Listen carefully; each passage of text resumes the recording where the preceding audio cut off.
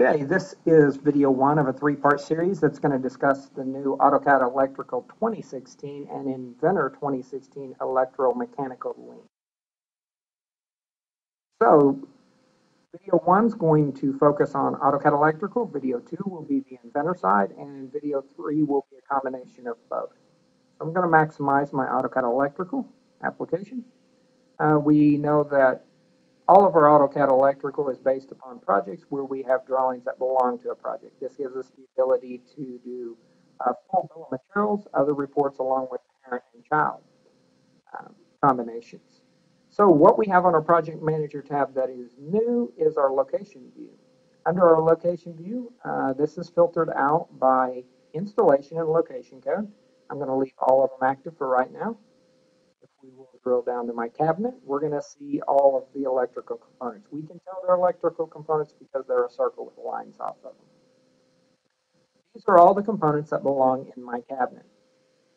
So I'm going to show how we would add a component here and how we're going to see the additional component in our location view. So if I go to the icon menu, I'm going to simply put a motor starter on line 1003. This will be identified as motor starter.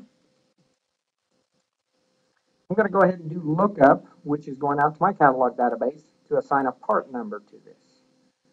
What's great about Electrical and Inventor since 2015 is they can now share this database. So I could actually select this component to drag a schematic symbol off. If I'm Inventor, I'm using the same catalog browser to get my 3D parts from the manufacturer part number. I'll go ahead and select OK for the Eaton part. I'm going to look at the catalog check just to see what my bill of material would look like if it was currently going to be in a bill of material right now. Go ahead and hit OK. It's going to update some children. So we notice over here in the location view, we don't have M6, which was my motor starter. We have to come up and we have to tell it to refresh. So now what it's doing is it's going to go through all of my project, which is only 2 drawings right now. If we had more than that, it would be going through all of them. And it's making sure that it's identified each component.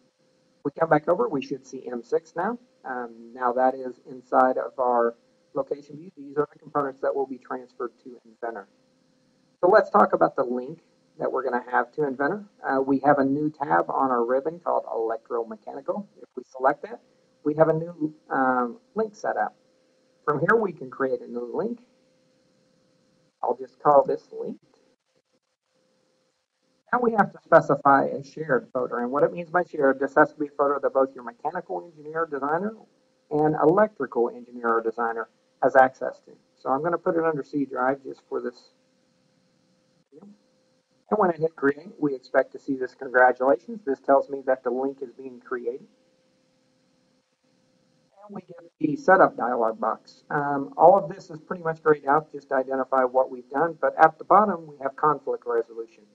If Electrical Inventor doesn't agree on something, which is basically our master application, since we're doing electrical design, I'm going to choose AutoCAD Electrical. Notice down here on our project manager that we have syncing going on right now. So let's talk about how the syncing works. If we go to the settings, we can set this up to sync between 15 minutes and every 5 hours. We can also tell it to sync on every save. So very good link in between AutoCAD Electrical and Inventor.